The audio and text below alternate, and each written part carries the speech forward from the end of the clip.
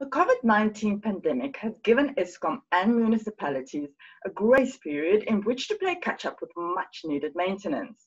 One asset that has benefited is Unit 3 at Eskom's Medupi coal-fired power plant in Limpopo province. The maintenance undertaken has apparently solved some of the design defects of the unit, which you can read about in the link below. These technical alterations will improve the plant's performance in terms of availability and reliability. But the unit must still undergo optimization and performance testing before it gets the all clear. In the meantime, join me later today for the AUW virtual series session on maintenance.